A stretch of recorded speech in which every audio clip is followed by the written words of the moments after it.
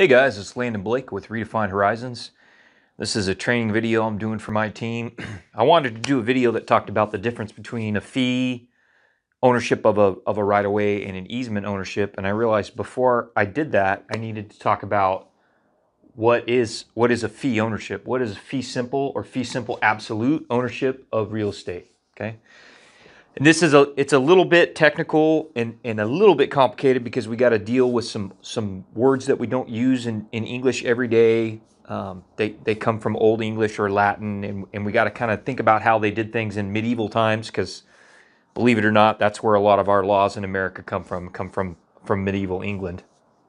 So, but it's really important if you're going to be a land surveyor and if you're going to work in real estate that you know what a fee simple absolute right to real property is, or fee simple ownership of real property is, okay? So I'm going to do my best in this short video to give you an introduction to that, okay? It's not a comprehensive coverage of the topic, but it'll at least get you familiar with it. So what is a fee simple or fee simple absolute ownership of when we're talking about real estate? What does that mean? So it's a type of interest or estate in real estate, okay? So let me break that down a little bit. Okay, when I say it's a type of interest or estate, what that means is you can have different types of interests or rights to real estate. Okay, so as an example, let's say that I buy some property for my grandmother because I love my grandmother very much, and I say, grandmother, I'm going to give you this property, this house and this parcel to live on as long as you're alive. It's yours. Okay. But when you die, it comes back to me. Okay. So what I've given there is I've given my grandmother what's called a life estate. In other words, she is the owner of that property as long as she's alive. Okay. But when she dies, it comes back to me. Okay. So even while she's alive, even though she's the owner while she's alive, I still have an interest in that property because I'm going to inherit that property when she dies. Is going to revert back to me because I only granted her a life estate. Okay, so in that particular example, my grandmother and I both have an interest in the property, right? She has an interest as the lifehold estate holder, and I have an interest as the person that is going to get the property after the life estate ends, after my grandmother dies. Okay, another example is if I buy a parcel and I have a driveway over my neighbor's parcel to get to the public road.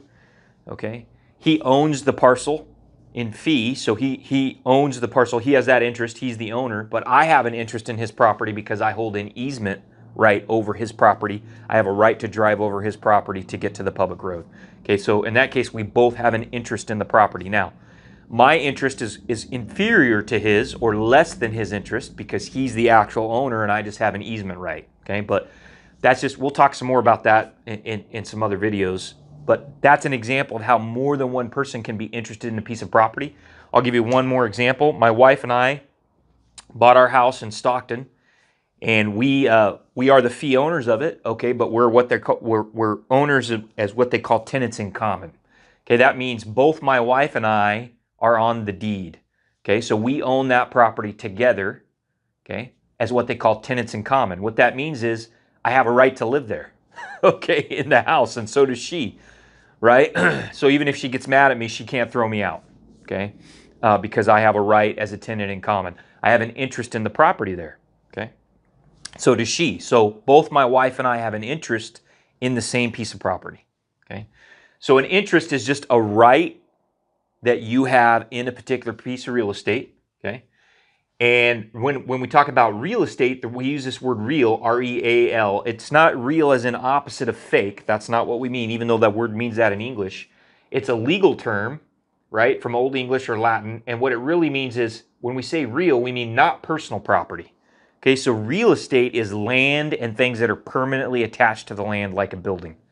Okay, so it's not personal property. Personal property is like my boots, my shirt, my ball cap, my wallet, my phone. That's all personal property.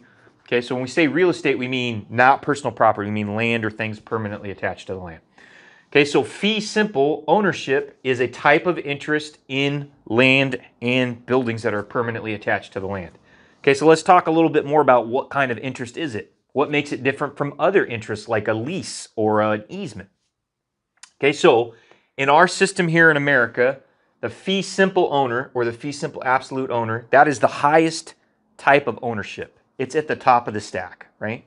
So that means when it comes to making decisions about the land and how it's used and what you do with it, the fee simple owner, he sits at the top, okay?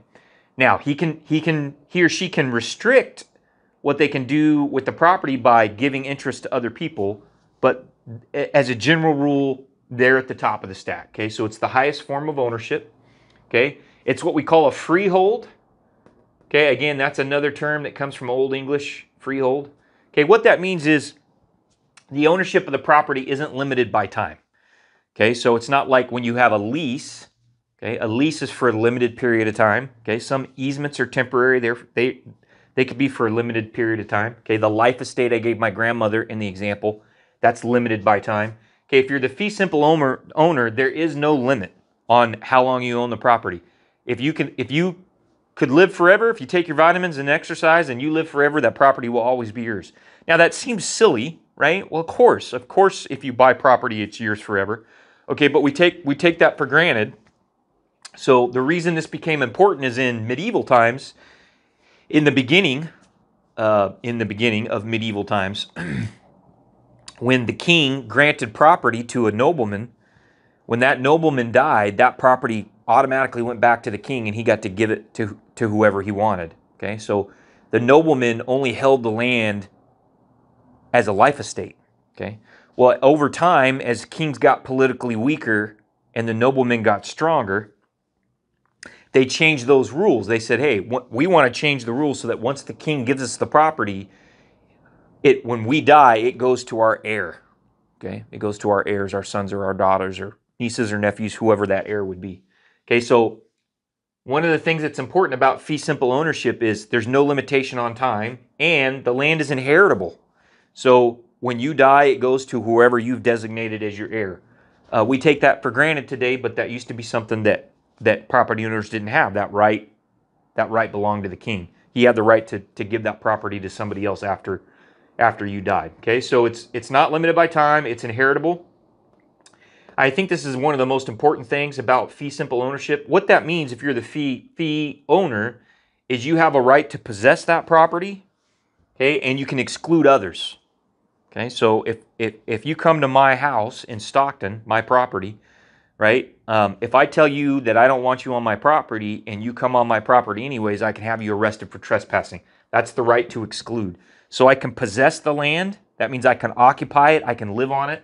Okay, and I can exclude others, right? Even in America, even the police can't come onto my property without permission unless they have a warrant from a judge. Okay, so the right to possess, the right to exclude.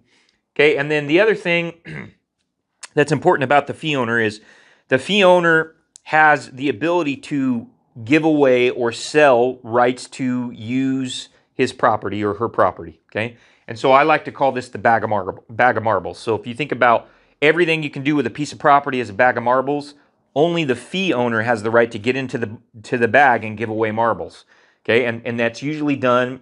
Usually those rights are given away as easements or as leases. So I might tell somebody they could lease my garage.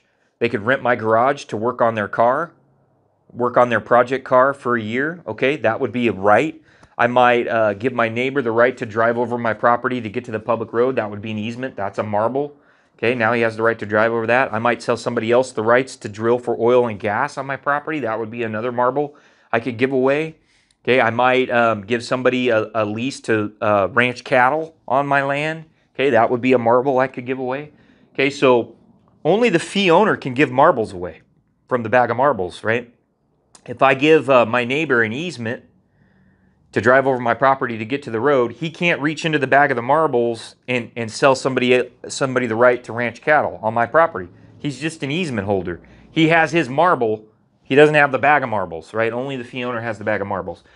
And it's not all fun and games, okay? If you're the fee simple owner in the American legal system, you also have responsibilities as a landowner, not just right. These are all rights and privileges, but for example, you have to pay tax on the property. So the fee owner, that's the guy that pays the taxes, okay, as a general rule. Okay, you also have, for example, in my city, you have a responsibility to maintain your property. right? You can't let the weeds get 3 feet tall and become a fire hazard, things like that. Okay, so there's rights and responsibilities that come with being the fee simple owner. So that's what we mean when we talk about fee estate or fee property, or the fee parcel is the parcel owned in fee. That's what we mean. It's the highest form of ownership or the highest type of interest in real estate that you can have in the United States legal system. So hopefully that makes sense. I can tell I need to do some more videos about this. It's not the simplest topic to explain or understand, but I hope this video will at least give you an introduction.